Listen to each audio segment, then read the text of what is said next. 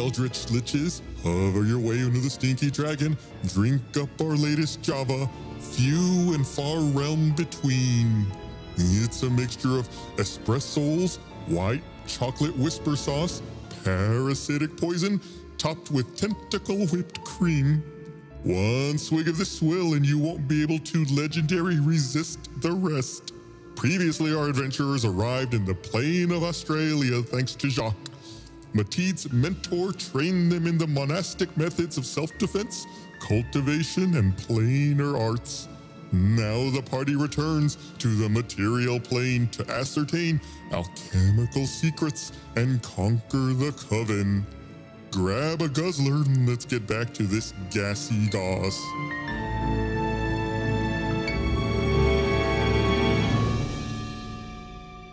Hello everyone, I'm Gustavo Cirola, Dungeon Master of our Putrid Party. I'm gonna hit our 4 players with an arrow. Ah! Putrid is mean. I send it back. Oh, ow. I take Rolling dice. I take 4 points of damage. Ow. Guys, that means you should have to answer the arrow question too. Well, speaking of arrows, if you were in a rock band, which instrument would you play? I presume your characters. If your character was in a rock band, which instrument would they play? This is the most easy and obvious one for me, so I'll start. I'm curious. I am Barbara Dunkelman, and I play Elga von Brath, the half-elf. Hello, John. I play the half-elf vampire barbarian, level 6. Woo! Currently, not quite at bat level yet. But I think if Elga was in a rock band, the obvious answer would be the drums, because Elga smash. The drums. Elga has animal energy. No, animal, like from the Muppets. Yeah. Like shredding an axe. Oh, she could do that too. I was just thinking smashing, smashing, smashing, just making a lot of boom, boom noises and stuff like that, you know? That tracks. Although the visualization of Elga, tiny little Elga on like a guitar, just like... That's what I was thinking. Tiny Elga at a drum set is also great though. Yeah. I go both ways. She does both. Oh, that's a combo you rarely see in bands nowadays, is the guitarist / drummer. She picks up where people need her the most. She's a regular Phil Collins. I'll go next. Hey there, it's Chip Haney, Tiefling Rogue 6, standing by. I stole that from Barbara. Played by. I was getting to it, John. I just want to make sure people know that I want people to know who you are, because I know who you are. It's the best thing in my life. It's your good friend Blaine. Oh, Hi, Blaine. Hi there. Hi, Blaine. Hey there. So I think it's obvious that Chip Haney, he's just, he wears so many hats. So he'd play so many instruments. So I'd have one of them big old, one-man band outfits, like where Dick Van Dyke in Mary Poppins. Where I'd push my leg and it plays a drum, and then I'm playing a banjo and I got a kazoo up in my mouth, and then I'm, bringing my abductors together or my adductors together, and then it's making a cymbal clap. I think that'd be real fun. Also, really quick, when I was looking for what the name of that instrument is called, because I thought that there would be a name for that, one of the Google searches is, what is the most masculine instrument? There's some really sad people out there. Oh, yeah. I refuse to play anything. Most masculine? What's it listed as? Let me go back. I didn't even click on it because I was like, that's so sad. Oh, It's obviously guitar the or drums. It's the mandolin. Oh. Mateed, inspiration die. Really? That was a very coordinated. Masculinity are attributed to trumpets, trombones, and percussions. All right. They like to blow it. typical men, am I right? It depends on who you ask. Chorus is electric guitar and drums. Barney's like, I play the electric guitar and drums. I think the contraption you're talking about that Chip would play, I think that's just called one-man band, isn't it? I assume so. Yeah. Is it because men are mostly known for having like better lung capacity or something? Like, is that why it's a lot of like those? Well, I think in the regards to like an orchestra or like a band, like a big band. Yeah. Like brass instruments, maybe. I don't know. Whereas like the violin is maybe more like feminine. I feel like it's like fingers. It's like a flute requires like more dexterity and like precision. And then a man's just like, push down this, blow this, trombone. It's a piccolo in my book. All right, who's next? Let's keep this ball going. You want to go, Chris?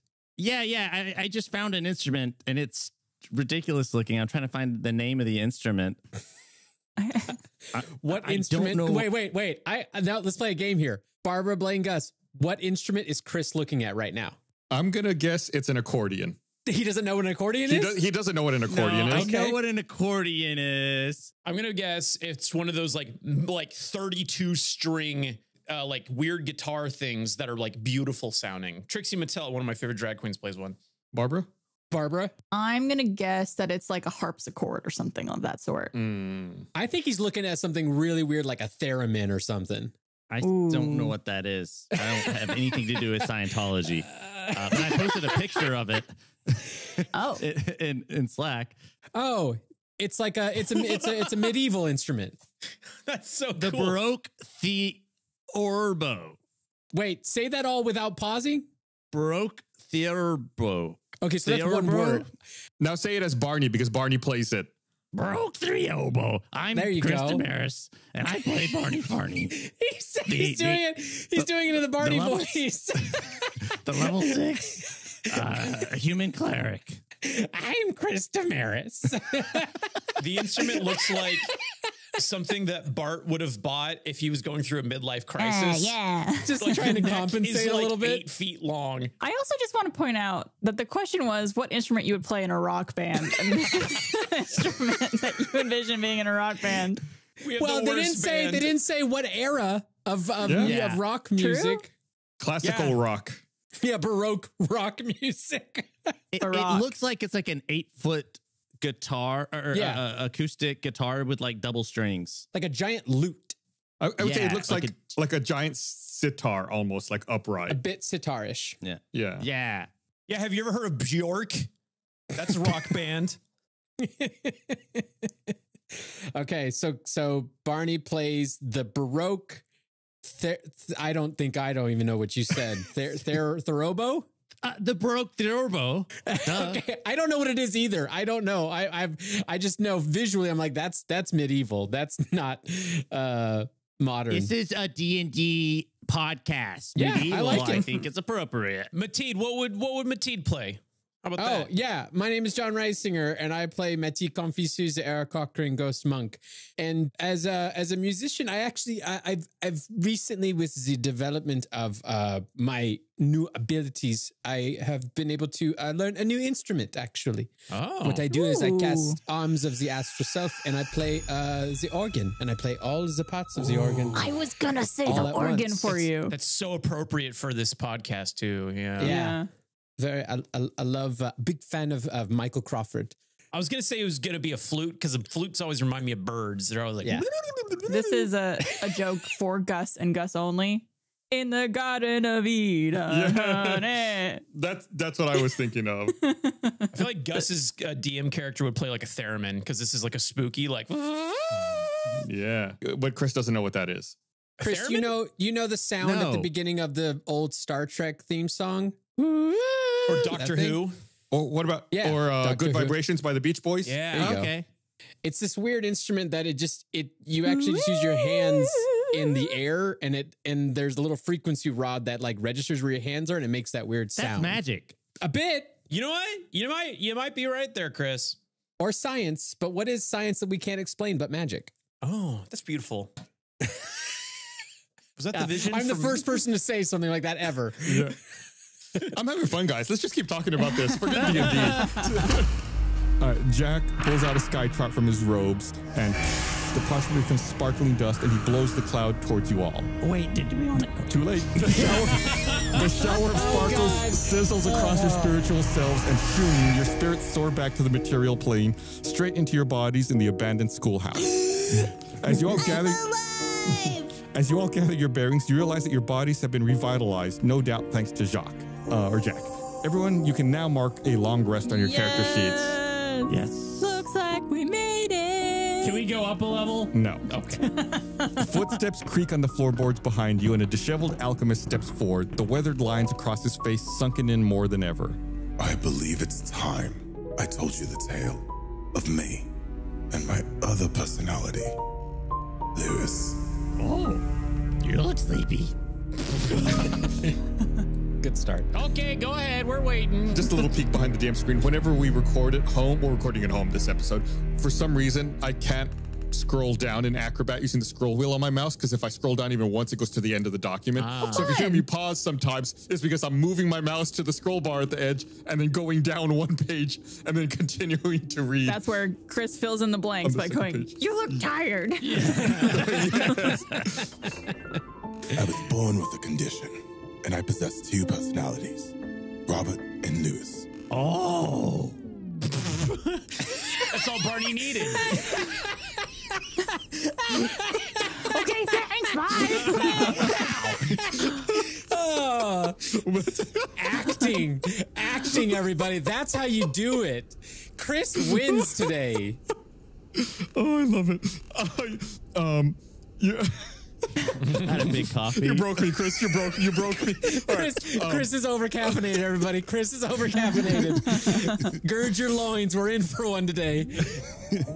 While I'm in possession of my faculties as Robert, I'm somewhat moderate and intellectual, while my alternate personality, Lewis, can be quite brute and fiendish with insatiable proclivities. However, due to my condition, it was difficult to maintain any type of regular job, so I ended up making a not-so-savory deal with an underground organization in exchange for the promise of a cure of my condition. That organization, as you have figured out, is Talon. Oh, I guess we didn't figure it out. Now, Robert, is this condition something you were born with? Like maybe it's Maybelline, or were? Yes. Oh, okay. I didn't know if this is like chemically onset, like an experiment gone wrong. I was born with it, and I've had to deal with it for a long time. The head of Talon is the Coven, and the Coven deceived me. Instead of giving me a cure for my condition, they gave me a curse, which turned Lewis into a monster. Oh. Why would they want to do that? That is beyond my understanding. I trusted that they would give me a cure, but perhaps they wanted to try to harness Lewis's power and energy for their ends. Do Lewis and Robert, you have two different like directions in life? Like, does Lewis actively want to like hamstring Robert so like he would work with the Coven willingly, or do they have some sort of power over him? Not necessarily. It was even less possible to deal with Lewis after the curse was placed on me. So perhaps they sought to control him with his reduced faculties. Ah. I fled from Talon in search for a cure, not only for my condition, but for the curse as well, taking any odd jobs I could. Eventually, I found a janitorial position at Lofton College where I met Lorenzo Wolfman. Wolfman took pity on me, and together we worked to develop the Thayer Asylum. There, I was able to brew a daily curative concoction that helped me keep my symptoms in check. However, despite all the care I took in trying to remain anonymous, Talon finally caught up with me, thanks to their newly formed alliance with Eddie. Ooh. Does Robert's wife, your wife, Francesca, do they know about Lewis? What's their relationship like? Yes, Francesca is aware of Lewis. However, thanks to my daily brewed concoction, she does not typically have to deal with Lewis. So I'm able to keep Lewis, my condition, and the curse in check. How about your boy, his little baby? What was his name? It's not Henry. Henry. Is it a little baby Henry? We dropped the H because of Mateed. Does Henry know about Lewis? Have they met? Henry is unaware. I've worked very diligently to keep him unaware of Lewis's existence. If you were able to work with the Wolfman in order to create curative means to keep Lewis at bay, why was Lewis out and about in Perrish as of recently? I've been away from the Thayer Asylum, unable to brew my daily curative. I did have some curative with me. However, I have been having to ration it out more and more as we spend more time away from Atro City. I was on my way back to Atro City in order to procure more of that curative, but I don't remember what happened. We must have been ambushed. Weren't you were on the train, weren't you? I remember I was traveling via camel with my family back to Atro City, but I don't recall how I ended up here in Perrish. Everything is just kind of blank. Oh, he wasn't on the train. Weezer was on the train. Hey, Robert. Correct. Hey, Robert. Does Henry have your disease? Has Henry displayed any signs of having dual personalities, perhaps? Henry is at an age where we would know if he had it by now, and he has not shown any symptoms. As far as we can tell, the condition is not hereditary. So we don't expect Henry will experience any symptoms like this. Okay. What a precocious young boy. Very precocious. I have a question for you, Mr. Alchemist. Is the potion you use to keep Lewis at bay maybe it's similar or the same potion that the wolfman would take to keep her wolf look kind of at bay as well? That's a very astute question, Elga. It's not the same kind of potion, but they are similar in their goals and composition, but they are not the same. Okay. Alchemist, I got a real important question. This might be a real doorbuster here. I got a rash on my elbow. Can you prescribe me some sort of a cream? Little off topic, but it's still very relevant to you and your profession. He looks at your elbow and says, That's not a rash. That's a laceration. Oh. Whoop. You've been cut on your elbow. Oh, okay. Just wash it and keep it clean. Got it. Okie dokie. Yucky. Sorry. I don't know why I did that. that's funny. That's D&D. That's improv. Oh, okay. I like it. That's showbiz, baby. Ah. Well, so Robert, I mean, what are the next steps? Obviously, you're being sought after by Talon, and I don't know how much we can trust you because you could turn into Lewis. I mean, what's the next mission? Do we got to get you some more of the drinky drink that stops you from becoming Lewis, or what? I think the most prudent step at this point is to head back to Perrish swiftly, because I fear that Eddie and Talon may be looking to take over the city and expand the holdings of the Covenant. Oh. So, when you turn into Lewis, you're a big troll.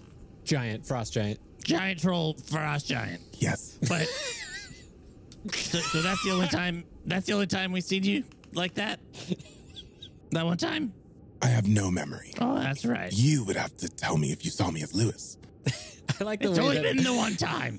I just have to appreciate the way that Chris incorporates information into what he's already saying. Like, you could say, like, oh yeah, you know, the red thing, and someone says the blue thing, and he goes, the red blue thing. You know, red blue thing. I'll tell you what, roll me a wisdom check, Barney.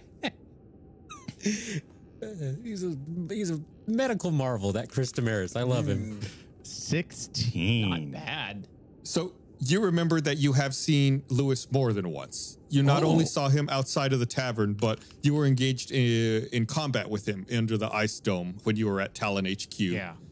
Before you escaped with him. Where those hags were just staring at us, being weird about it. Yeah. Well, I mean, at least one was Correct. staring. One was staring at us.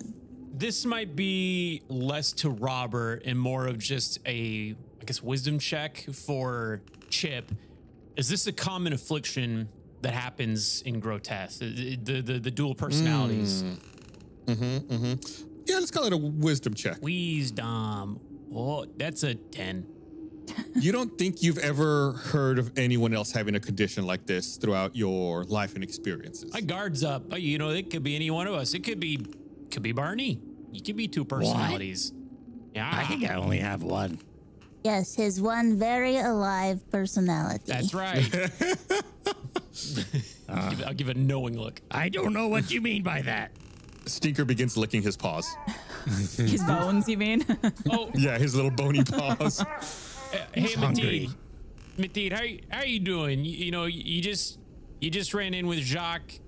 You doing okay? You know, Jacques scampered off, and you know, how you going for like the most, like, I'm kind of scared embrace where I grab your shoulder, but and then I don't know if that's the vibe. Hey, pal. That's every hug for me. That's the hell I live with. Don't know the vibe. I feel like Mateed would feel your tension and then do like the bird, just head turn around, look at you kind of thing. The reach out for the pat on the shoulder then becomes like a shoulder rub, but then a pet, and then I'm like, oh no, I've committed.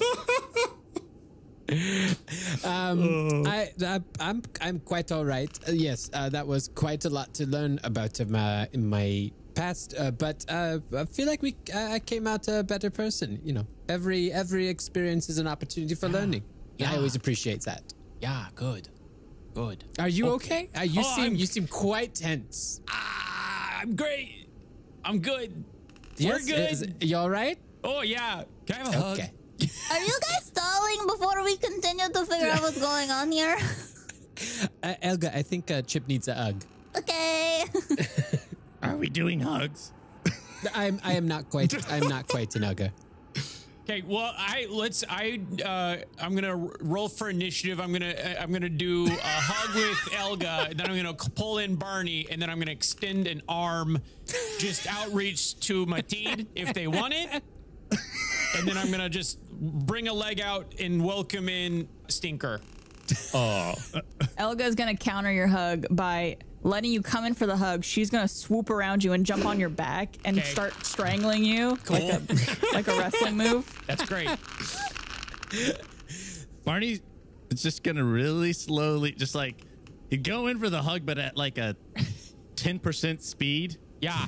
So I'm Like- just open arms waiting. Didn't I give you a hug last episode? Did you? I think I phased through you and then gave a hug, didn't I? Oh, you did. Oh, yeah, It's a total yeah. power Okay. move. Hey, Robert, you went in on this? Sure. Robert looks kind of weak, kind of tired, but he hobbles over. He looks like he could use a good You hug. look like you could use some magic food. Restore some HP. Do you need some? I could do a cast sleep on you, make you go to sleep, take a nap. Or we could ask him if him turning into Lewis affects his health at all or does anything each time it happens. Oh, that's a good question. Or he could, I'll Or cast he sleep. could sleep. We have no time. We must make haste and get back to Perrish and warn them. Sleep.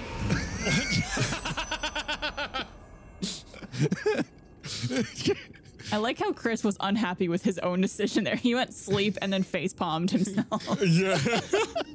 Yes, the curse is quite exhausting. It does take a lot of energy out of me. But like I said, we must return to Perrish. It is still unclear why Eddie is involved with Talon. With my interactions with Talon and the Coven, I have learned that the Coven is most strong when all three hags are together. So, when we face them, we need to do our best to split them apart. Wait, I'm actually confused because didn't one of the hags help us Helped get us. out of the Talon headquarters? Yeah. Shivy. I have no memory of it. Oh, then this is information for you. One of them helped us. It seems to be a nice hag. It was quite lovely. They got us out of the ice dome. It was wonderful. Yeah. Did she come with us? Where is she? Well, she turned Lewis to help us and then shooed us away. She had influence over Lewis. So maybe she knows you. This is a very interesting development indeed. Okay. Oh, also real quick, what triggers the transformation? What do we need? What are some warning signs so that we know when he's coming? Anger brings out the beast that is Lewis. Okay. Oh. So gang, whenever it gets a little tense for Robert, we're gonna go in, we're gonna get him a group hug. No, we're gonna whisper words of affirmation into Robert's ears, bombarding him with good vibes, okay? And I'm gonna get him the best shoulder massage you could ever imagine. We're just gonna surround him by love, suffocate him with love, so that he doesn't transform into Lewis. All right, gang? So we need to go to Perrish. Perhaps we should abscond as time is of the essence. Yes. Or take a nap.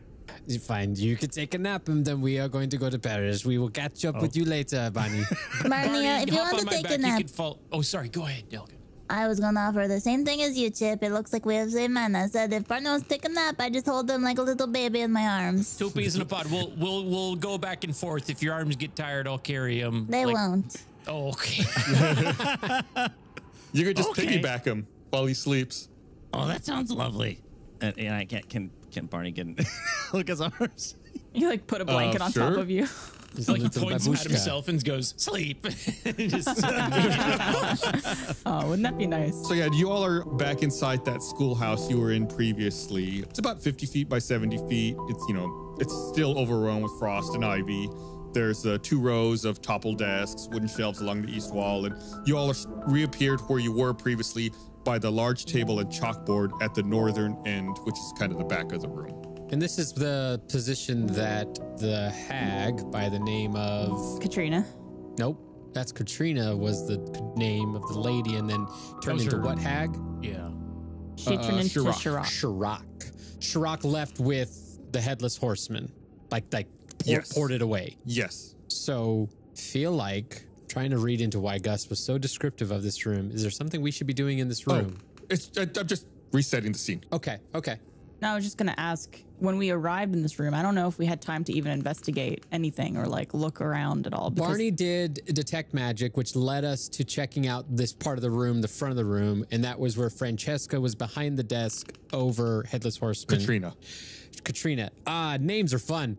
Katrina was that. So yes, we really didn't do a lot of investigation. If our little investigative barbarian wants to do some, that might be good. And it said something on I remember it said something on the chalkboard that we had looked at. It was names of the boys. Correct. There were names on the chalkboard. Right. And Ichabod was on there. It was Andrine, Braun, Hans, Knickerbobber, and Ichabod Crane. Knickerbocker. Yeah, Knickerbocker, Baltus, and Ichabod Crane. Baltus. I don't remember any of that. It sounds like you guys are summoning some like ancient god. It was just names. We're activating the Winter Soldier on the chalkboard. Yeah.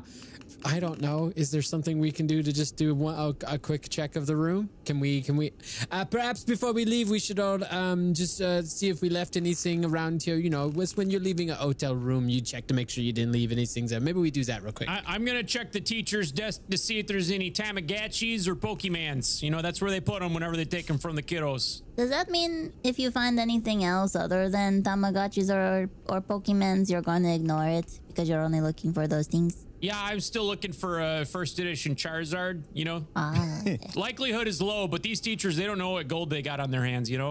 Beyblades, you know? Other toys, yo-yos, Duncan yo-yos. My gosh. Yeah. Misty Mountain Dice, please sponsor us. You know, I will check the desk. They would know what gold they have on their hands if a teacher confiscated Misty Mountain Dice. That's a quality product that any teacher would want to pocket for themselves.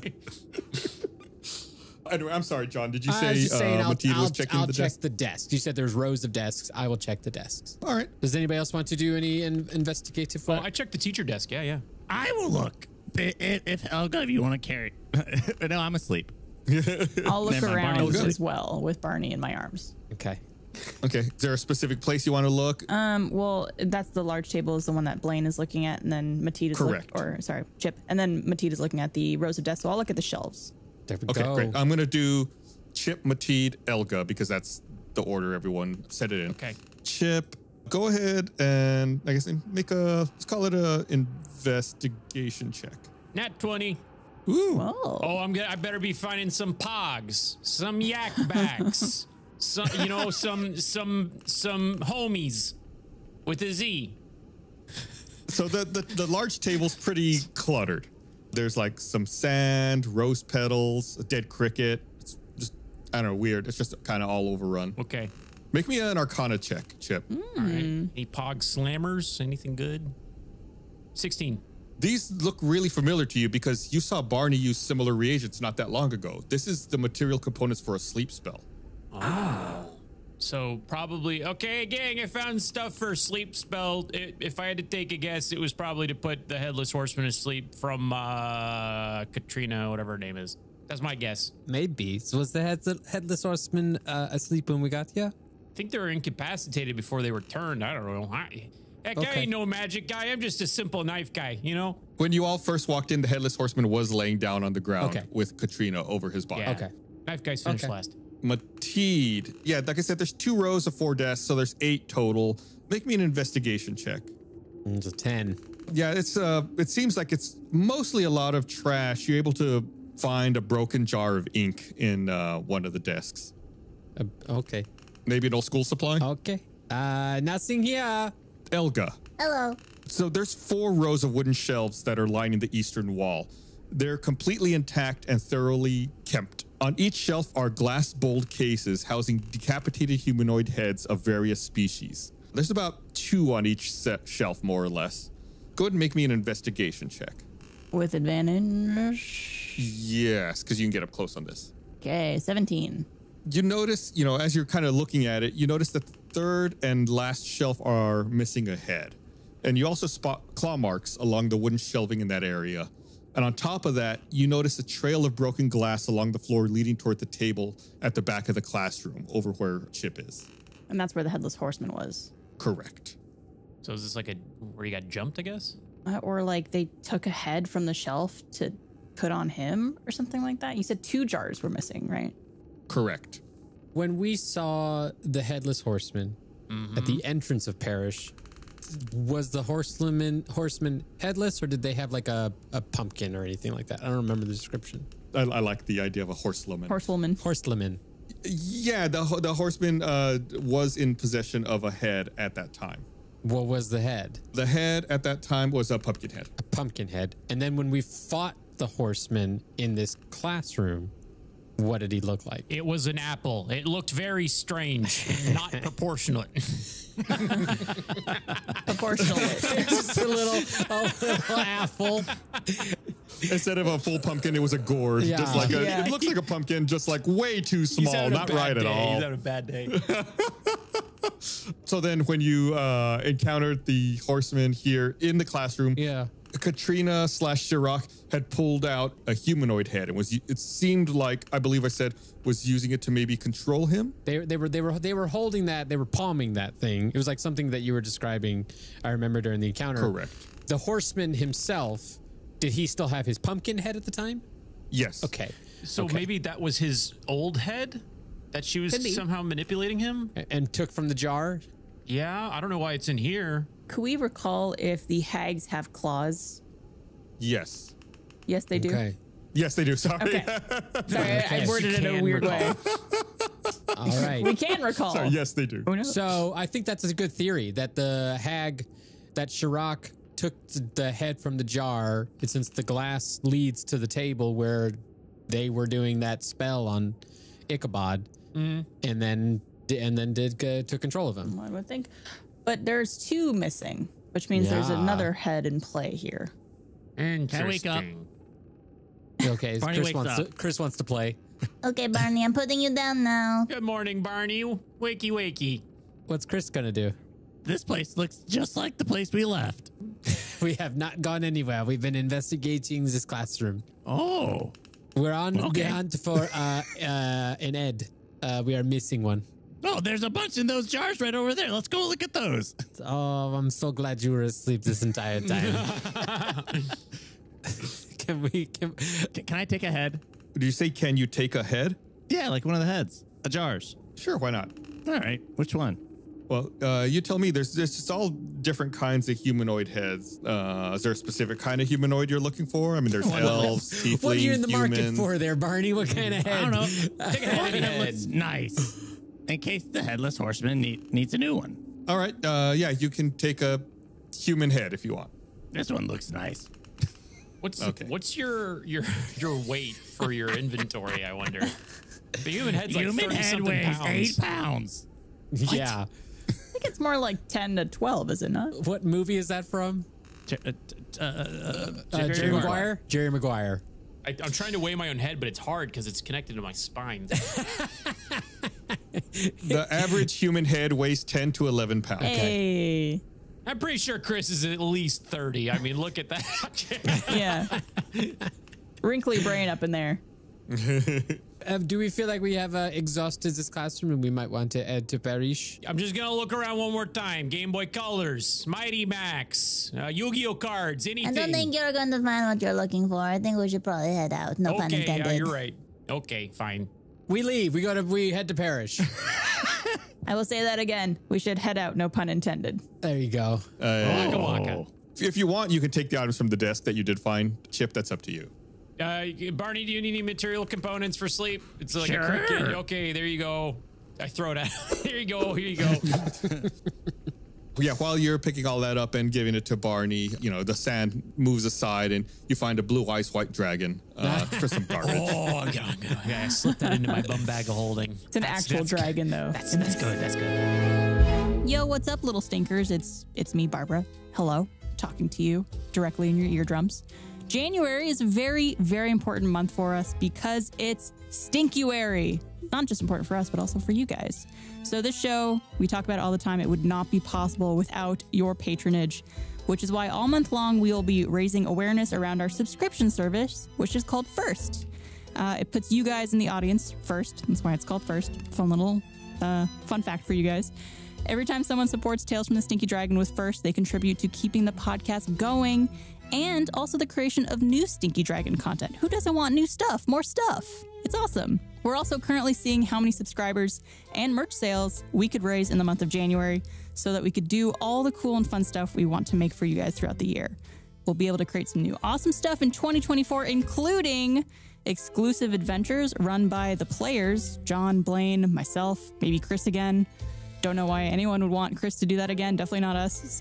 So why don't you guys torture us and buy a First membership? Second win for our Infinite campaign, perhaps. If you guys are familiar with the Infinite campaign, doing second win for that. First only exclusive merch, perhaps. Maybe an Infinite campaign source book. Ooh la la. And that's just the future. But if you get First right now, it gives you immediate benefits like access to ad-free content and special subscriber content like deep dives into the lore, player decisions of our campaign on stinkydragonpod.com. It gives you an ad-free podcast RSS feed at stinkydragonpod.com/RSS, exclusive Discord events at stinkydragonpod.com/Discord, merch discounts at stinkydragonpod.com/store, and so much more, probably at some sort of stinkydragonpod.com URL. We also have some exclusive limited merch offerings at stinkydragonpod.com/store. Right now, we have a signed poster from either the Groteth or Infinite campaign that's signed by the cast and crew. We have personalized puppet videos and audio messages from the Infinite and Groteth party members, as well as a First-only tote bag. That means you could only get the tote bag if you are a First member. You could also bundle that tote bag with a First membership, so you get 2 in 1. All of this culminates in a super stinky stream on January 26th, where we will be playing a special 8-hour D&D adventure live as we make our final push for subscribers and celebrate our Stinky Show.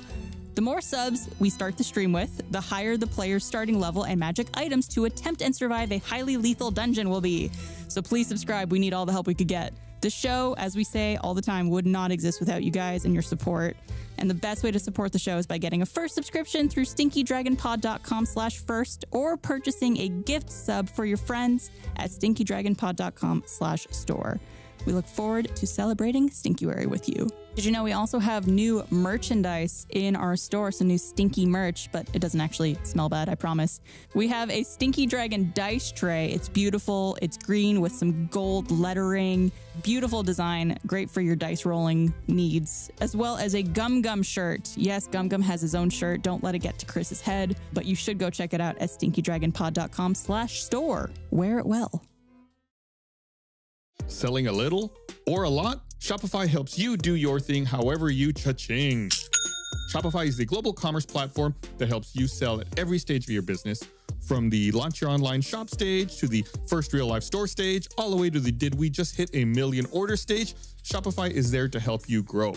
So whether you're selling scented soap or offering outdoor outfits, Shopify helps you sell everywhere, from their all-in-one e-commerce platform to their in-person POS system. Wherever and whatever you're selling, Shopify has got you covered.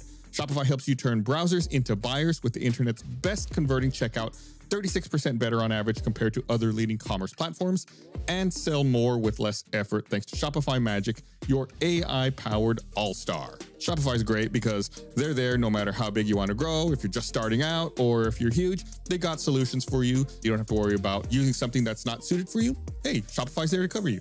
Shopify powers 10% of all e-commerce in the US. Shopify is the global force behind Allbirds, Rothy's, and Brooklinen, and millions of other entrepreneurs of every size across 175 countries.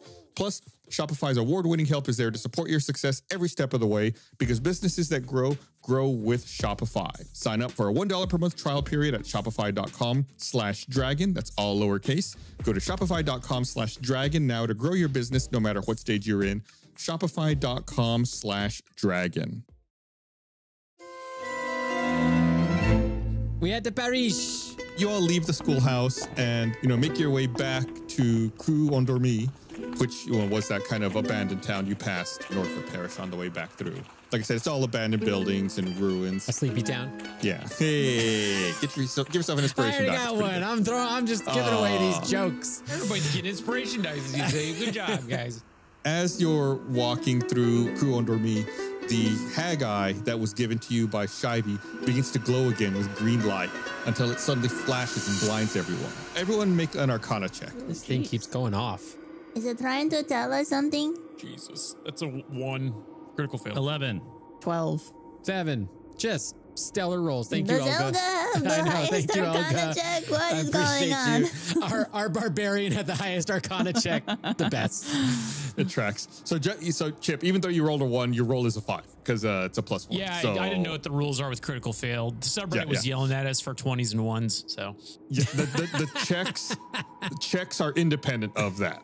Like critical success or like that's more for like attack rolls. Combat. So for your check, you always give the number because sometimes checks could be incredibly high. Like a check might be a 30. However, if Chip decides to do a backflip and you roll a 1, Yeah. Gus will punish you. Okay. Yeah. Oh yeah, absolutely. I don't have my Nerf gun with me today. All right, so we'll go from lowest to highest. Chip and Mateed, 5 and 7. Chipmunk. It's difficult to make out, but Chipmunk, you give a vision while you're blinded. You have vague glimpses of an underground greenish river and caged animals. Okay.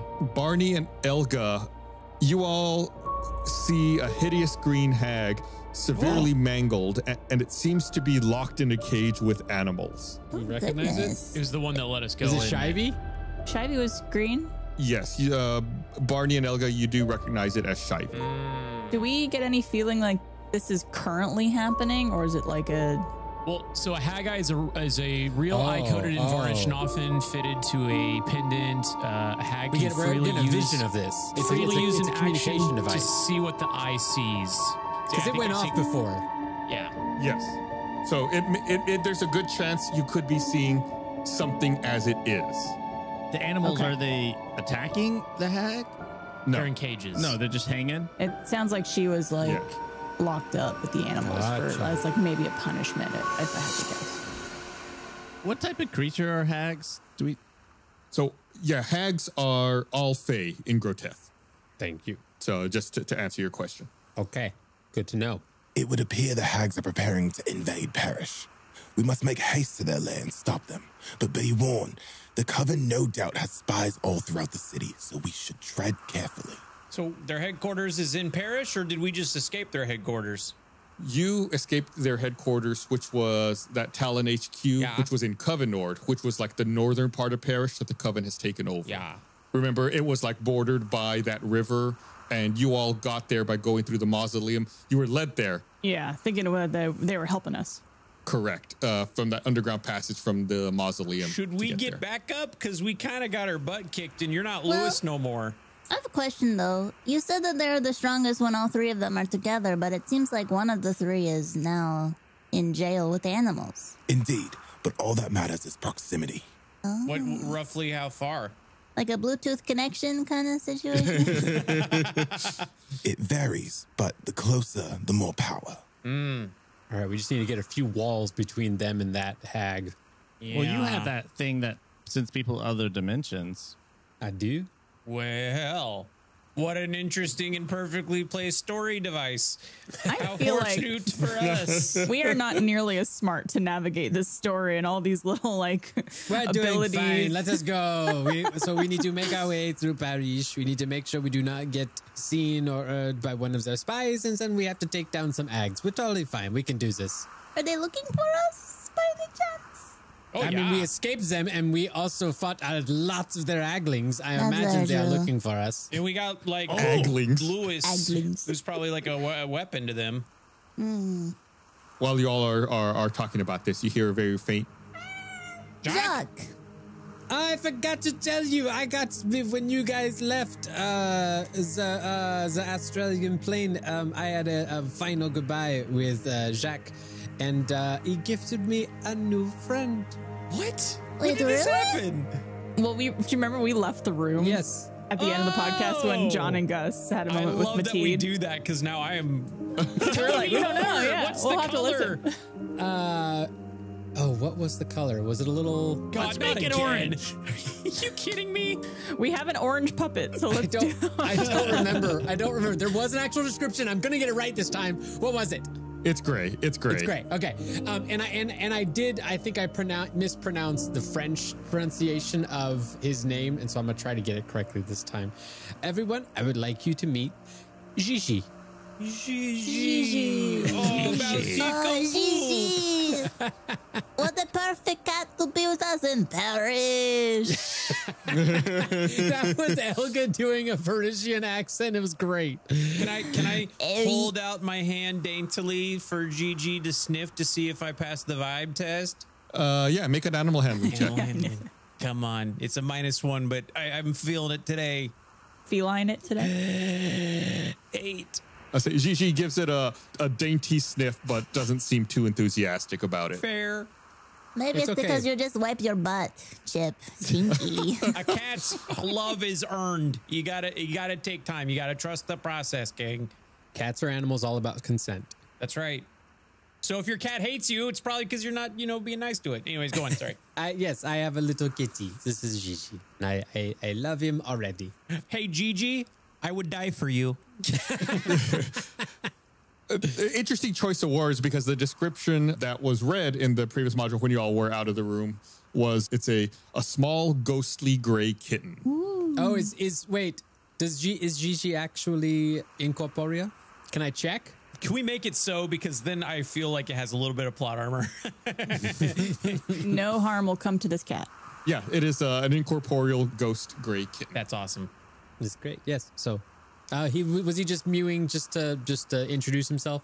Yeah, just a reminder. Hey, Thank still you. here. I say, this is so cute. Welcome to the family. And I turn around and I walk away. And my eyes get really big. And I'm like, I'm surrounded by dead people. All of them are dead. I'm the only one alive. Am I dead? What is happening here?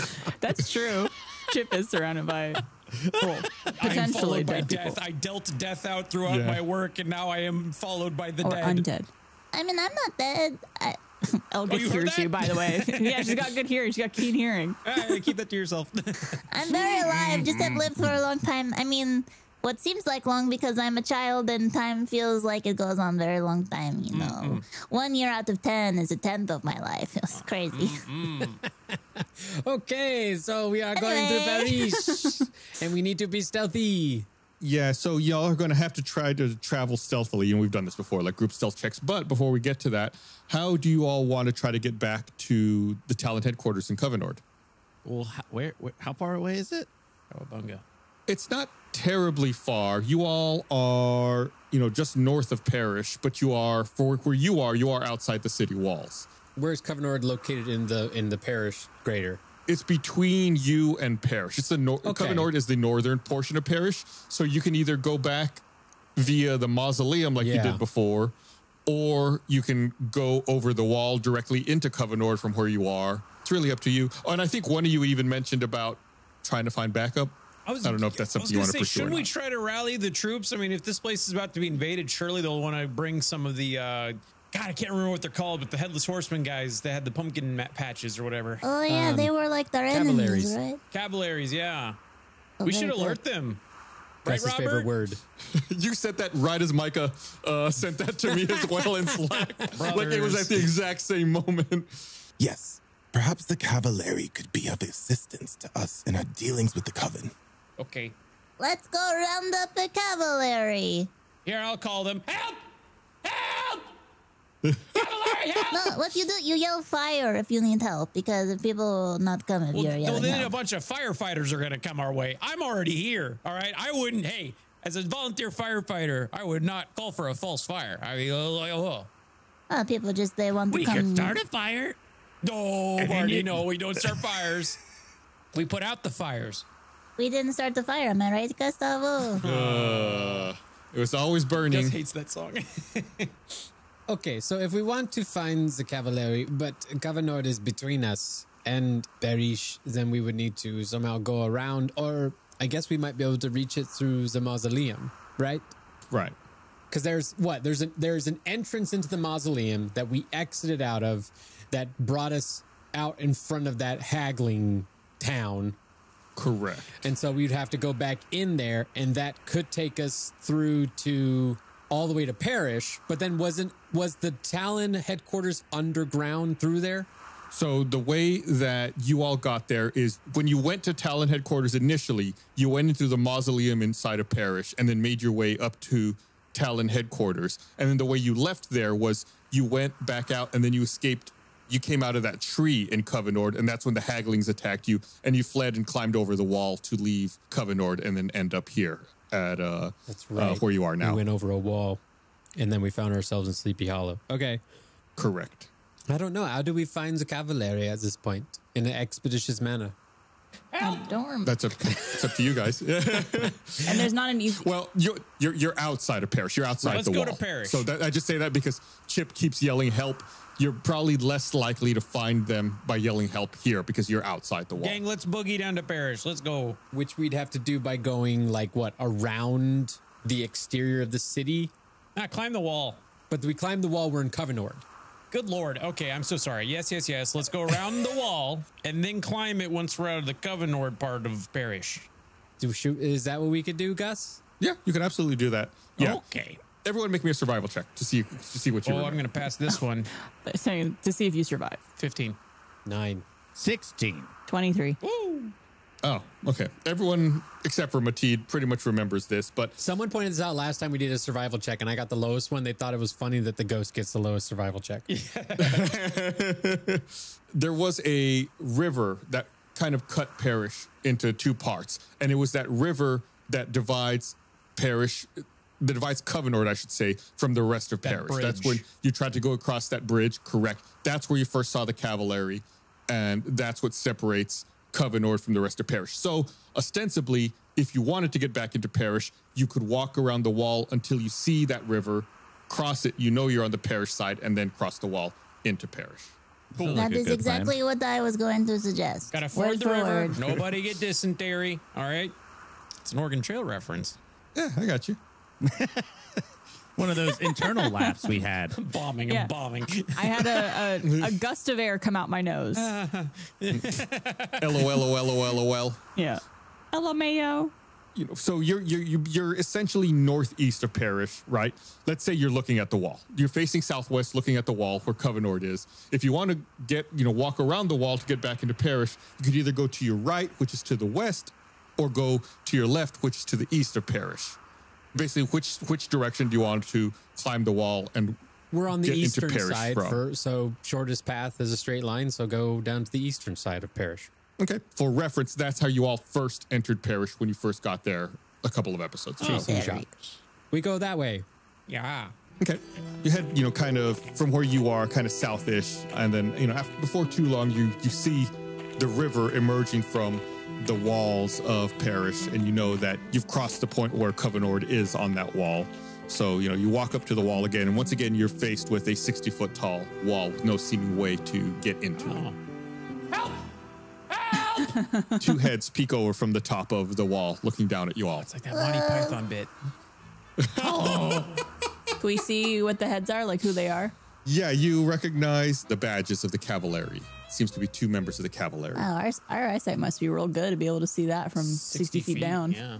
60 feet? Yeah, they're big, huge emblems. Huge emblems, yeah. I quickly Who goes there? No, I quickly stopped my team from answering. Oh. We need to be very careful. They said that the Coven has ears everywhere, so we do not know if these are cavalries that we can trust quite yet. How do we test if they're the capillaries? Are you cavalry or are you coven? You have to tell the truth. It's the rules. Zone of truth. I just cast it. Zone of truth. You're in the zone of truth. I don't have zone of truth. I'm glad Mateed tried to stop you guys from saying anything, and it did nothing. So, Gus, what happened? So they look at each other confused, and then look at you two, look at you guys again, and says, and I'm sorry, Barbara, your audio kind of clipped. What was the question you asked them? I said, are you coven or are you cavalry? You have to tell the truth. Zone of truth. Zone of truth. Okay, I gotcha. Make a deception check, Chip. 17.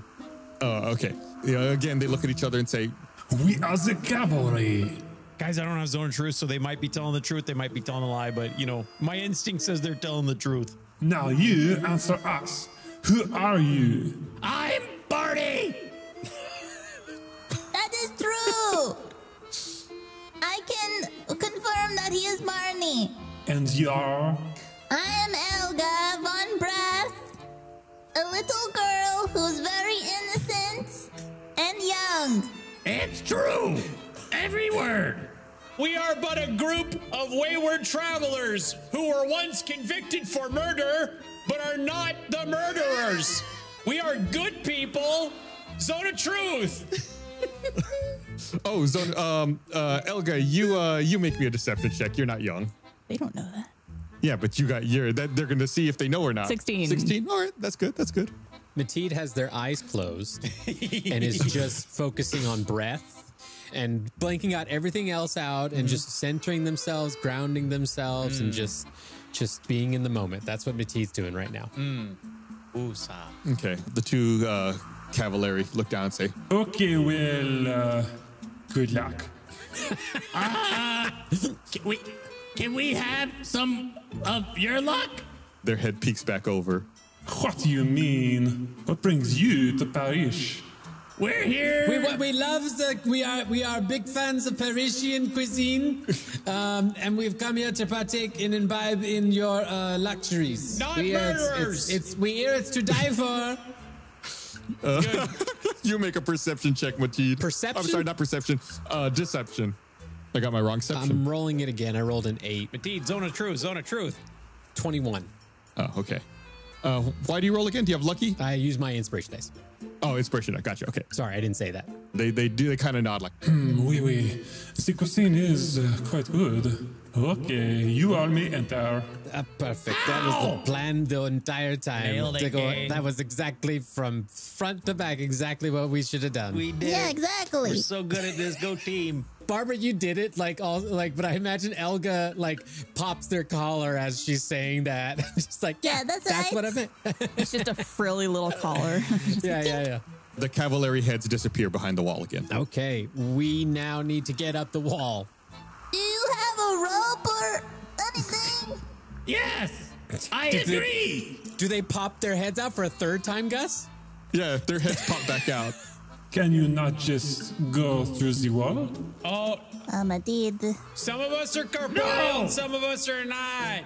Right then, that will help. They toss a rope over the wall. Oh goodness. But it's the entire rope. It's not tied to anything. I grab it and fly up and tie it to something. Yay! Oh my lord, we need to get into this city. He just thrown it rope at us. I mean, that's I love exactly those what we guys. asked. I want to meet these jokers. I gotta give credit to Micah. That was his idea. Okay, yeah. Mateed takes the rope, ties it for you all, and you all are able to heave yourselves up over the wall. Cool.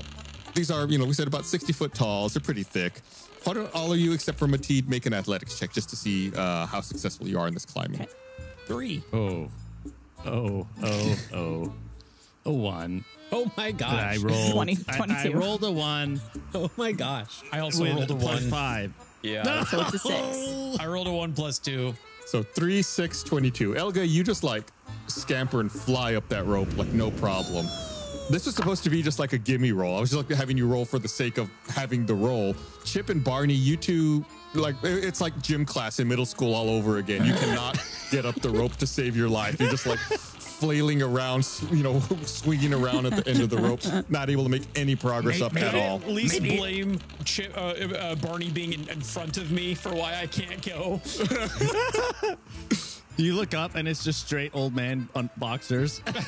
Barney, please, God, why did you put pants on under your tunic? It's moon. It gets hot. Oh, yeah, it does. He's right about that. Barney, you're slipping. Please, you're getting closer to my face. Barney, no. I'm sorry. Push with your head. Push with your head. I have horns, Barney. Oh, okay. I'm climbing faster. Barney, make another athletics check. Let's see if that gave you motivation to go. Elga, we could just cut the rope. We could We could just go on. and it would be a release that we would immediately feel. In so many ways, Mateed. 19. Mental, physical, Yes, emotional. is just quite taxing. Chip's horns give a little poke to Barney's butt, and he realizes he's in danger and quickly begins scampering up the rope that makes it to the top, clearing the way for Chip to make another attempt at it. All right. 21. Yeah, now with the old man out of the way, you're able to easily climb up to the top of the wall and rejoin all your friends. Barney wants to mend his underwear. Oh, okay. You've got mending, right? Yeah. Yeah. I got 2 holes in it. Those were some holy underpants. I saw more than I cared to share with the class. All right, so y'all are over the wall, and you've re-entered Perrish on the eastern side. I think Barney and Chip's pairing should now just be called Holy Pants. All right, so what's the plan at this point? We have to go talk to the Cavalieri. Try to convince them to come with us, There's huh? 2 dudes right there that I guess we could talk to. Are they still there, or did they walk off? Yeah. Oh, they're still there. They're loving watching you guys. Hello, friends. I know we look a lot more intimidating up here than we did down there, probably because we're a lot bigger up close. But you do not have to be afraid. You are quite petite, so. Okay, well, there's no need for that. Anyways. I pick up Elga and put Elga right face to face to them.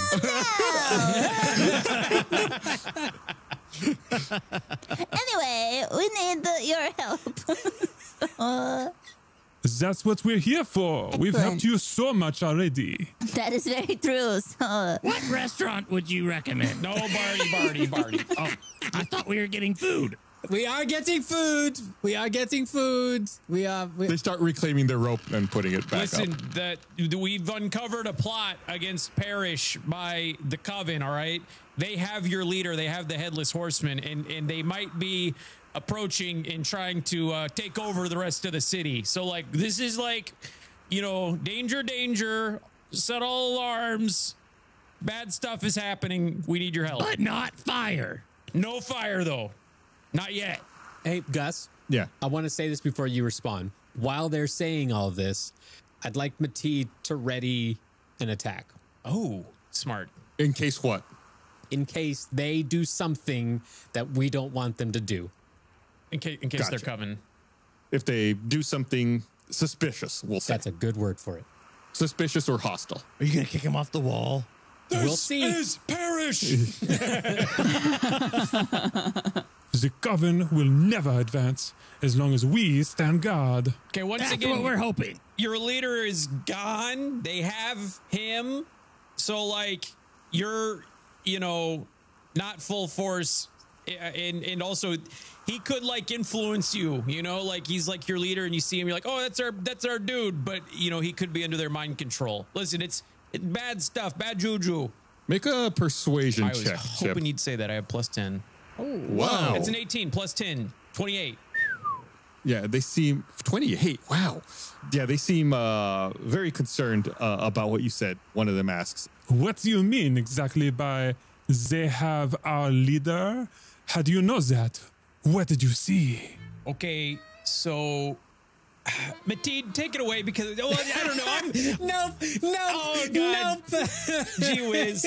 Okay, so all right. Do you remember a couple of days ago when there was an ice dude who had captured a lady, and then your boss was there and he like saved the day, right? That was super cool, super heroic. Okay, yeah. Ah, oui, outside the Tom Tavern. That's right, the one without the door that you have to go through the window.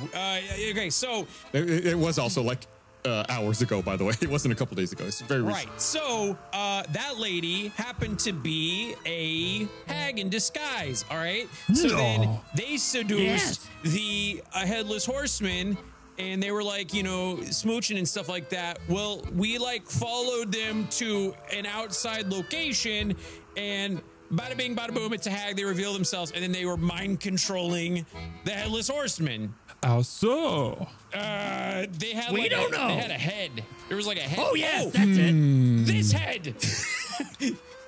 Oui, that sounds very troubling. Big trouble. Where did you say they are? Where can we find them? Well, I'm afraid of We are guessing that they are probably in Covenord. Yeah. At Covenord. their headquarters in there. Yeah. Can you lead us there? I mean, yeah. Yes. This sounds like this requires the cavalry's full response. We Yes, should send yes, the I entire agree, I squad agree. of 6 riders with you to crush their Yes. efforts. I cast Visage of the Astral Self, and I check on the inside of what they just said. With Yeah, advantage. I want to roll for vibe check. This feels like they're like, oh yeah, just take us. Yeah, no, cool. So, Visage of the Astral Self gives you Wisdom of the Spirit, which gives you advantage There on it is. insight checks. Yes, which is what I want to do. Okay, so yeah, then make an insight check with advantage. Yes. Roll for vibe check. And then after that, yeah, we'll do vibe check with Chip as Nat well. 20, 26. All right, nice. What do we get a vibe check from you as well? Okay, what am I doing? Perception?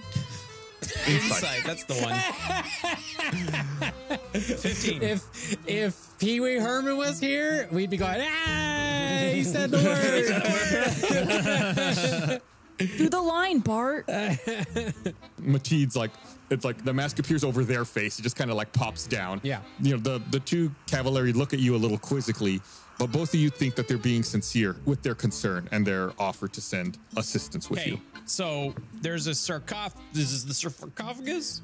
What was the place called? Mausoleum. There's a mausoleum with a secret entrance underneath. We found this because we were also hoodwinked into helping a hag, but we got in a fight with him and escaped. So I'm just like laying it all out there. I really hope you guys are on our side because like this is bad juju. Bad stuff's about to happen. We're trying to help Perrish. We want to save Perrish.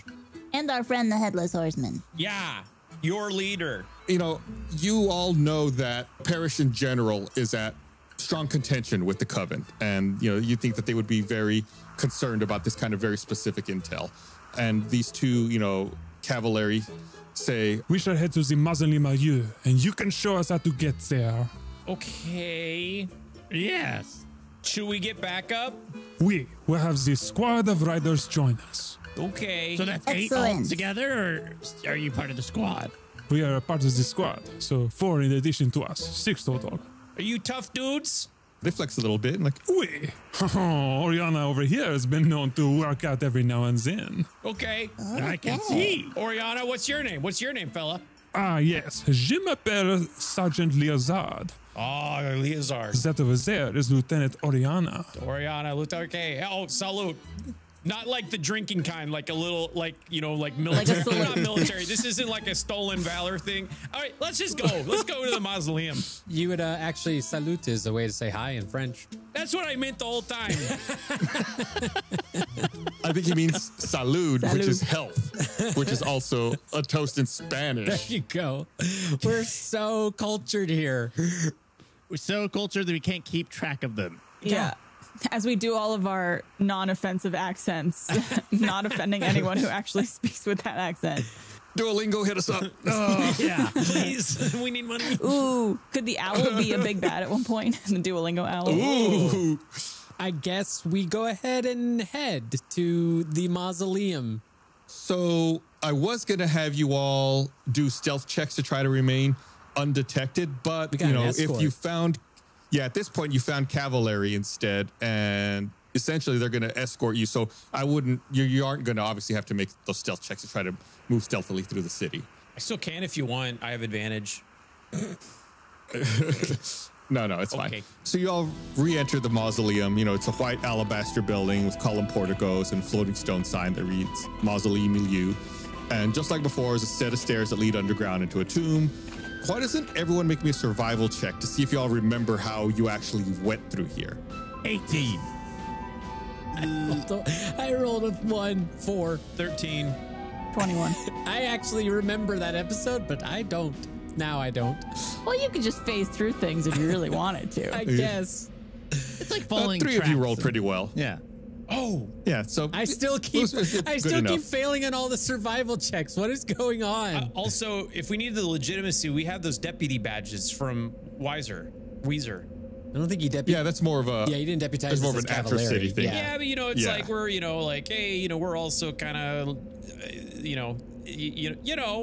Enforcement officers. Yeah. Well, wait. What are their badges? They're headless horsemen. They're horsemen. They're pumpkin heads. They were like a horseshoe Right, on a pumpkin. on a pumpkin. Okay. Can we get ones that have like a little gourd And we're like trainees, you know, like little badges, little cute little badges. I'm just collecting badges, you know.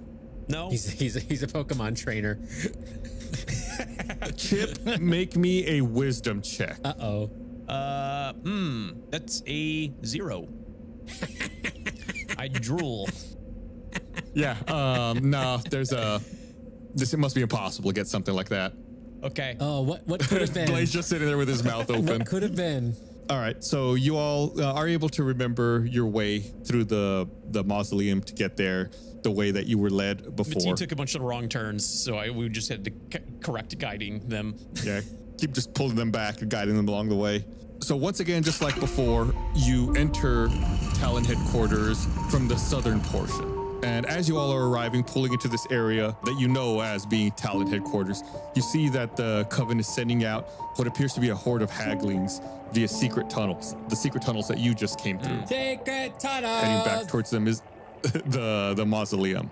While all this is going on, we'll say each of you can take a turn to do whatever you want. Let's call it like a surprise round to get ready, whether it's an action, bonus action, movement, scouting ahead, getting a position, whatever you want. You said that there's a horde coming. Like, is it from one? They're all entering from one spot, and is it like from that one tunnel? Don't know if that I don't accurately understand what you're describes asking. what Gus Yeah. described. You all emerged from that tunnel that you entered from the mausoleum, and as you enter and like you're kind of hiding to survey the room, a horde of haglings leaves this big room you're in back out through the tunnel you just came from. Like they're heading into Perrish now. And we're trying to stop them, like ambush them. That's up to you. Everyone can take a turn. You all tell me. How do they not see us if we came out of the tunnel that they're not going into? That's a very dark cavern. Remember, it's not above ground. You all are underground. And honestly, they might. I'm going to make some rolls here in a bit. Okay. So this is your chance to either hide or, figure out what it is that you're going to do. You all just kind of have like first jump here. Quick meta talk. If I wearing my cloak of displacement, can I also be wearing a robe of serpents, or is it one or the other? It's one or the other. Copy. Okay. I'm going to go into hiding and just at a advantageous spot. Actually, do I see any of the leaders? Do I spot any senior hags? Why don't you make me a perception check from here? My favorite. 11. Yeah, so you look out back into this room and you see two of the hags in the center of the room, close to that water and that river that runs through the middle of the headquarters. I'm just going to move forward and go into hiding. Okay, make a stealth check. Okay, this is that advantage. That's a 21 and a 21. Pretty good. All right, who else wants to go? How many is the horde, like, number-wise? Are we trying to fight them? It's a lot. Well, that's up to you. Are we trying to fight them? I don't know. Because maybe the cavalry will come just at the right time and help fight them with us. Who knows? Yeah, they're also trying to stealthily take positions up. It looks like maybe they're trying to, they're kind of coordinating, trying to figure out how to encapsulate as many as possible in here. Because I imagine we don't want them going through this tunnel. Is there like a 10-foot radius spot that would stop them, that they would have to go through in order to enter the city? A choke point? Yeah. It doesn't quite get that thin. It doesn't get all the way down to 10 feet. I would say at its tightest, it probably gets down to 15, 17 feet, somewhere in that area. Let's create a choke point. I have a magic circle. I create a 10-foot radius, 20-foot tall cylinder, magical energy centered on a point on the ground that you see. And then I can choose one or more of the following types of creatures. I can choose Fae, and it affects those creatures. They can't willingly enter the cylinder by non-magical means. If the creature tries to use teleportation to enter, they have to make a charisma saving throw, and they have disadvantage on attack rolls against targets within the cylinder. Targets within the cylinder can't be charmed, frightened, or possessed. And when you cast a spell, you can elect to cause its magic to operate in the reverse direction, preventing a creature of the specified type from leaving the cylinder. Cool. So I could either capture a bunch of them in the cylinder or create like a barrier where we could fight from. Yeah, that's super useful. Did you describe a choke point that was 15 feet, Gus?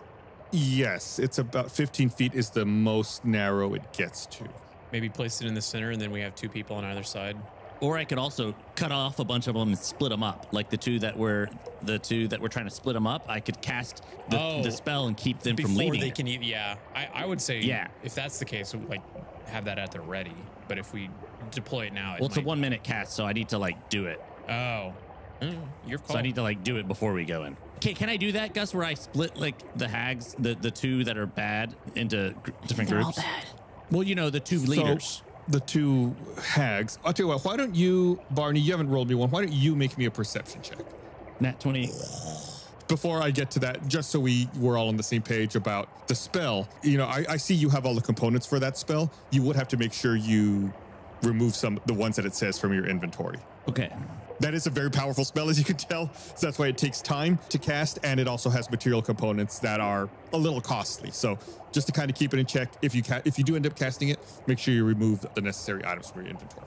Okay. So yes, you can totally do that, and kind of create this choke point where we all just came through to stop these haglings. However, on top of that, there are the two hags in the room, which there's about 5 feet between them. If you wanted to, you could try to separate them, like put one inside the circle and the other one not in the circle.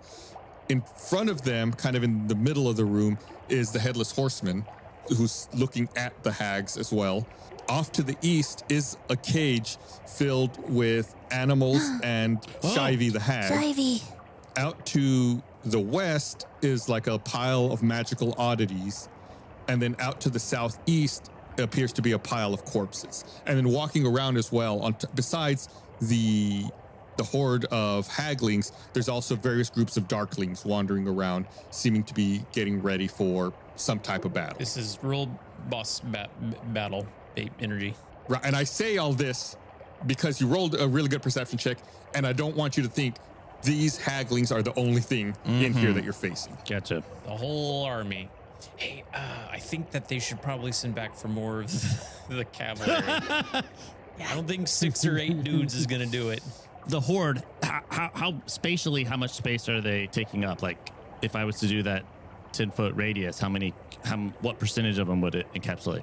The horde of haglings? Yeah. So there's quite a few of them with it was a 10-foot diameter circle? 10-foot radius. So I guess that would make that's even bigger. 20, that'd make 20 Yeah, feet. So I 20 guess foot. they could, yeah. You could probably get the majority of the horde of haglings in that. Can I have, I just kind of generally said, can I hide? Can I make movement towards Shivy and also still be hidden? Like max out my movement without being detected?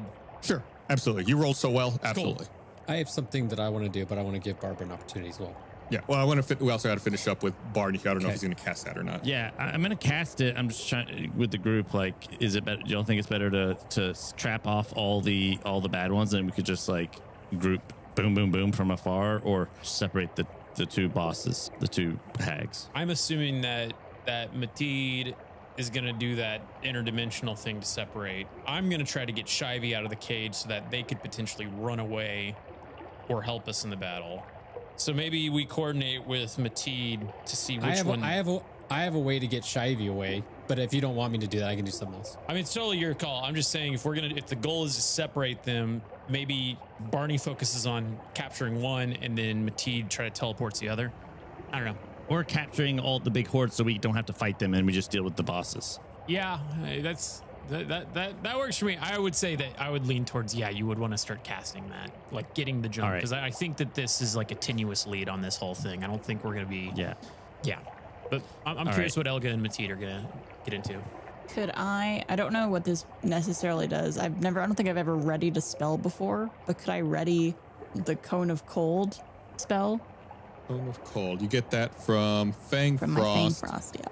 Casting time. What do you have in mind? I was just going to target a bunch of the haglings. It's a 60-foot cone, and they have to make a Constitution saving throw. Otherwise, they take 8d8 of cold damage. Brr. So what would you wait for? Like for them to get close right up on you and then you cast it, or what's your plan here? Yeah, just to kind of see like the majority of them group up to like really make the most of that 60-foot cone. Sure. So you're going to kind of position yourself and wait for them to get closer and then spring it on them. Yeah. Tell you what, so it sounds like you're going to want to be hiding to do that. So why don't you make me a stealth check to see if you can try to make sure they get as close as possible before you spring that. Nice weapon. It's a beautiful, beautiful dagger you got there. I don't hear anything. Chip is still hiding. That nice knife, that beautiful knife. Wow. That's an 11. All right. Is that it for you, Elga? Am I also allowed to rage now? If you want to. I'll just hold on. But don't forget, yeah, if you don't attack or take damage Yeah. within the next round, it goes away. Okay, I'll hold on. But yes, that's it for Elga. Okay, Mateed? How far is Shivy from me? From where you all entered, Shivy's kind of on the farthest east wall. Let me do some quick counting. We're facing north, right? Yeah, I'd say roughly 100, 120 feet, something like that. Okay. And your movement speed that's the distance you can go in one turn, which is Correct. 6 seconds, 10 seconds? 6 seconds. 6 seconds. Okay. I want to incorporeal move into the ground and then head towards Shivy. Okay. So since you're giving us this opportunity to take a turn, basically, I can go my distance to Shivy. Yeah? Yeah. So you would are you talking about like double move? Yeah, I guess. Let's say yes, I'm asking that. Yeah. Okay. You could totally do that. Then I can get all the way underneath Shivy. Okay. Great. So to recap, you just say I was something? gonna Blaine? say I'm gonna double move if that's the case. So that's 80 feet plus. I'm gonna do the hide, which what is that called? Cunning action. Yeah. Where are you moving to? I was also gonna move towards Shivy, just kind of in that general back area. I want to get the jump on him. I want to go around as much as I can. Okay. So if Mateed ends their turn inside an object or creature, they take 1d10 force damage. Ooh. Yeah, I'll take it. Okay. Should I just roll? Roll it. 4. I take 4 damage. That's not terrible. Okay, so to recap, Chip double moves while hiding, trying to close the distance to Shivy. Gets most of the way there with 80 feet. Barney is starting to cast that spell. We can say it goes off here pretty quick, right? Since you already started casting it. And you were casting it to create the choke point, right? Not to split the hags? I should probably split the hags, right? I'll split the hags. I need a decision. I'll split the too. hags. I'll split the hags and get Okay. as many of the other hags as possible, like trying to Haglings. split haglings in there as possible. So the haglings are nowhere near the hags Okay, currently. okay. Well, then I'll just split Yeah. the hags. So you want to cast it basically on one hag without the other one, right? So Yeah. that they're We can fight them Okay. separate. And then Elga is kind of hiding, waiting for the haglings to get closer to use Cone of Cold on them. Yes. And Mateed is underground, under Shivy, ended their turn there. Taking 4 damage. Let's go. Ugh. You just hear a muffled. To the Lord. As you are sneaking over, Chip, the Haggai in your possession suddenly glows with a green light, and you hear a shriek of laughter bellow from the purple and blue hags. The green hag cries out from the nearby cage. Chip!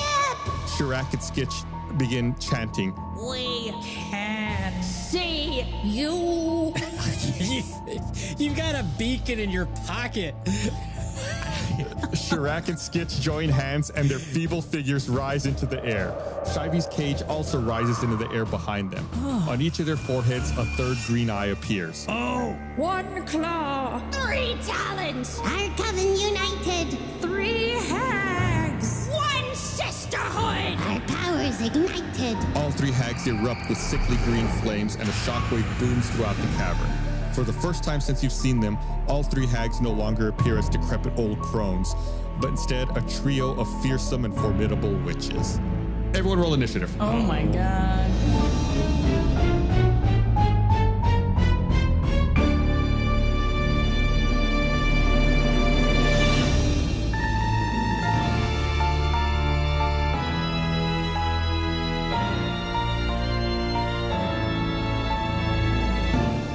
I respond. Purple skin, 2 horns, 10 fingers, 2 middle 21. fingers, 1 tail.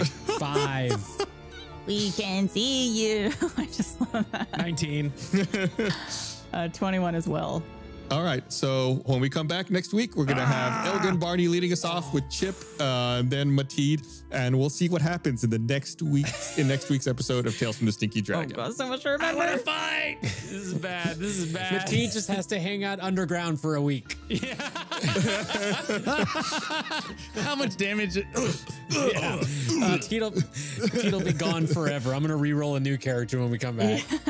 But Teed comes back up out of the ground. We have a Gum Gum shirt that just came out. Oh yeah, when this episode comes out, the Gum Gum shirt will have just come out, as well as our dice tray. So go check those out. Maybe make a purchase here to help us finish out our push in Stinkuary that we're going through right now. Yeah, Gum Gum shirt looks awesome. Looks like a 80s, like, I don't know. Like a Led Zeppelin album cover or something. It's real groovy. Very classic D&D. Go check it out for yourself at stinkydragonpod.com/store. It looks great. All right, thanks for listening, everybody. Goodbye. Bye-bye. Bye-bye. Say goodbye, John. Au revoir. Hey guys, did you know that you could directly support the show by subscribing at stinkydragonpod.com/first? We've got some amazing little stinkers this week we want to shout out who are supporting the show, starting with Computator Jones. Love the name. We got Vincent Shadow, Voodoo Sock Monkey. Oh, these are all great names. I love them. The Vatican? The Vatican. Oh, I get it. Sometimes I figure things out as I'm reading them. Then we have Dula Chan. Love it. Thank you guys so much. You guys are directly supporting the show, and you get more great content like Second Wind. You get to interact with us on our subscriber-only Discord channels, and we have events and so much more. Again, that's stinkydragonpod.com/first. We cannot thank you enough for supporting the show and for allowing us to make the show, because that is what you do. Listeners that interacted with us this week on social media and Discord had NPCs named after them on this episode. We had Sergeant Leozard the Cavalry Rider, named after @laser_lizard on Twitter, who is voiced by Micah Reisinger @Micah Reisinger. We also have Lieutenant Oriana the Cavalry Rider, who is named after @Keruali or Caro on First. Sorry if I mispronounced your name. I'm usually terrible at it, so I'm parring the course. We also have Shivy the Green Hag, named after user Shivivi.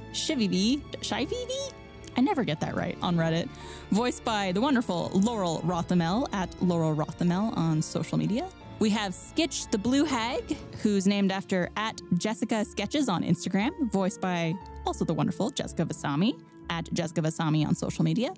And lastly, we have Shirak the Purple Hag, named after Just Shirakumo on Twitter, voiced by Murphy Geschwind. Thank you, Murphy, who is @Sunny Shore City.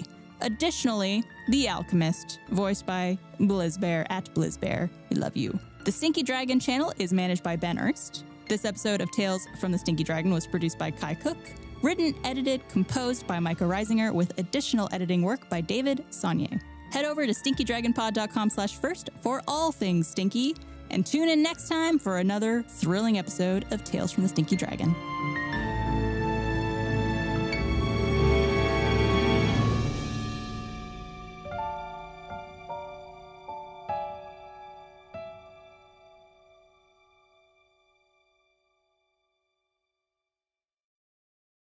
That's funny. My Google search, expensive Yu-Gi-Oh cards, because I've never played. You didn't know that? No. I think there's a video. Was Yeah, my blue eyes. Yeah, my blue eyes. It's like There's an RTAA about that. Yeah.